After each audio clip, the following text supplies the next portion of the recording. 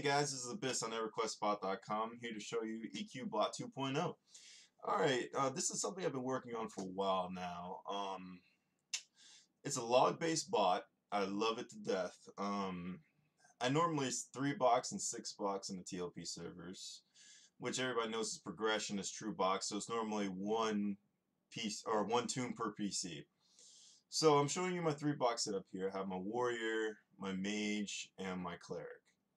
So my mage and my cleric's already running EQBoT in the background, so they're all set up and ready to go. So I'm going to show you some of the new features. So on EQBoT, I have made it so that you can read off of group chat, tells, and your customized chat channels. So you can set up your own chat channels in game. You can make them passworded and whatnot if you like. I normally use group and tells. Simply because when I 6 box, I can normally just type it in group and they react. Or if I'm grouping with other people and just 3 boxing like with my guild or something like that, I normally just do tells. So I'm gonna show you how it works now. Like I said, it's running. So what I'm gonna do now is simply just type sit slave in my group window, and they're both gonna sit. Simple as that. Stand slave. And they are going to both stand.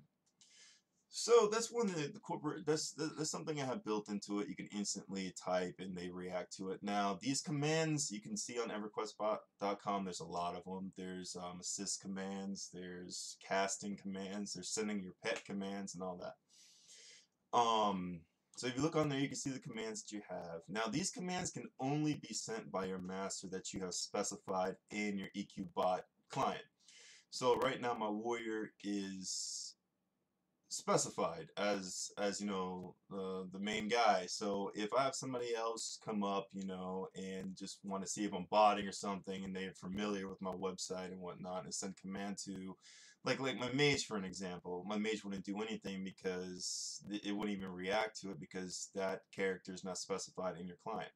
So that's a safety measure I put in there. So I'm going to show you some real stuff now. Like I showed you that they can sit, they can stand. So now I'm going to show you them standing or jumping. So all I'm going to do is just type in jump, and they're both going to jump. Alright, so and also EQBoT has everything mapped out. It has all your gear slots mapped out. So let's say my cleric has clicky legs that you can right click and it will cast a group heal. So what you gotta do is just type in use legs, and my cleric will automatically see that and automatically cast his legs, and it should be casting the heal.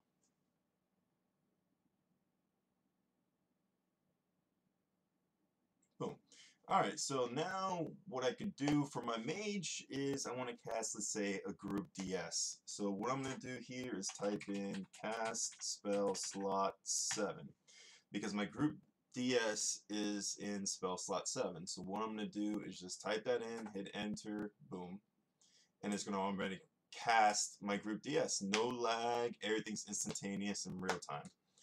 So you should see it now casting all of us. Boom. Easy as that. Now if I want to have, let's say my mage has a pet and it's summoned. Right now it isn't. So if he had a summon pet out, all I had to do on my warrior is just continue XPing, target the mob, kill it, whatnot. And I'll just type pet attack and hit enter, and my mage will automatically assist my warrior and send in the pet. No problems at all there. And what else can I show you? Okay, like in 2.0, I incorporated some healing features for my cleric. So these healing features can be used in any healing class, of course. So all I gotta do is type in heal group member 1. And what this command will do is this will allow my cleric to automatically target my group member 1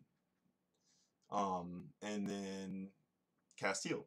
So I'm gonna send that, and it's automatically to target my warrior since he's group member 1. And then boom, easy as that, summons. Now I'm going to do group member 2. So what this is going to do is have my cleric target my mage and then cast a heal without even me interfering with my cleric's computer. So heal group member 2. Boom, heals my cleric. or heals my mage. It's as easy as that. I mean, you could, and then you also have cast, assist, spell 1. So what this would do, like on my mage, it would automatically assist my warrior, and it will cast the spell in slot 1, like your DD, direct damage, or anything like that. So that combined with pet attack, you got a fully 100% working mage bot. I mean, you can even use also cast, assist, spell 1. What this would do if you don't have a mount is that this is actually a macro within EQBoT.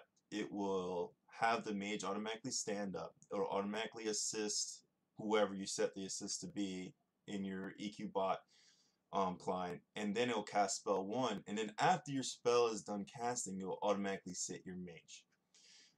It's as cool as that and as simple as that. Like I said, you can use these commands in group, you can use them in tel, you can even use them in your own chat channel. What else I can show you? Oh yeah, okay, so I'm going to show you this too. This is also a cool feature I've incorporated into EQBoT. So what you can do here is type in follow master. So this command right here will tell your boxes, no matter how many you have a full raid, or if you have just 6, 7, 8, whatever, it will automatically target your master, which in this case is my warrior, and automatically follow him. So I'm just going to type that, follow master. They're going to target me, and they're going to automatically follow. Boom. Look at that. It's easy as that.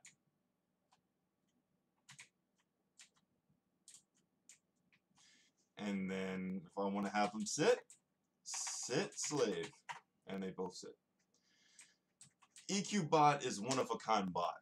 This bot does not read nor write into memory. It's 100% legal in my opinion. I mean, it just simply reads off your logs and then cross-references it with my program, and it allows you to do commands. Similar to Gina in that aspect. The cool things about this bot is, like I said, it doesn't read or write memory. It never needs to be updated unless I add new things to it. So on patch days, you can just load your box team right on up and get going. You don't got to wait for me to update the build or anything like that. It's just ready to go.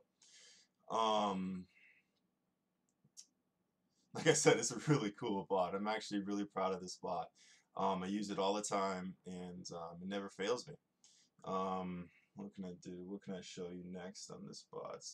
Like I said, you have all these cast assists, you know, spell 1, 2, 3, 4, 5, 6. You even have all your hot buttons mapped out. Like on my cleric, if I wanted to cast, like, let's say,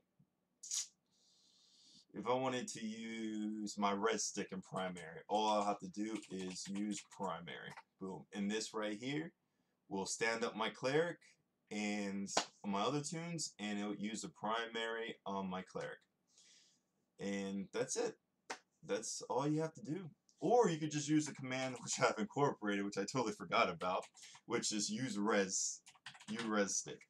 So you send in use res stick, and the corpse I have targeted on my main, on my warrior, my cleric will automatically target and will automatically res that corpse.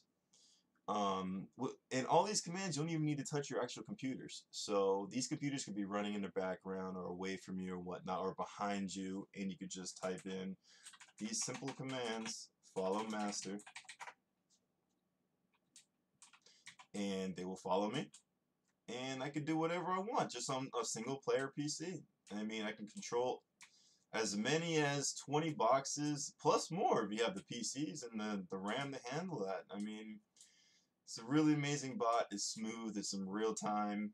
There's no problems with it. I work on it every day, release new updates, and you could view the entire command list on EverQuestBot.com. There's probably at least 20 commands I have so far that does anything from automatically targeting, assisting, attacking, assist attacking, clicking res sticks, clicking mage epic staffs. Even have this cool feature that I just built in that let's say your mage pet dies, you can type in the commands mage pet, and it'll check to see if you have a mage pet already summoned. If you do not have a mage pet already summoned, that command will delete your epic staff and recast your spell, or recast your mage pet, and then rebuff it as well. Also, if you don't have your mage epic staff, it'll just cast your highest level spell, elemental spell that you have memmed, and then it will presume to buff it with burnout and whatnot. And as simple as that. I mean, Mage has got to be the easiest one to use EQBoT with. I mean, like I said, you could just keep fighting with your, your tank or whatnot, and then just type in pet attack when you want your Mage pet to come in, and then boom, it's easy as that. Or if you don't even have to type it, you can just set up, these hotkeys here, and it will automatically do the same thing. So like I said, you could do chat channels now, you can do group, and you could do tells. And if you have any questions at all, I'm always on Discord. My name is AbyssKQ. Hop on there. It's at EverQuestBot.com Discord. You can get a link on the site. And thank you very much for your time.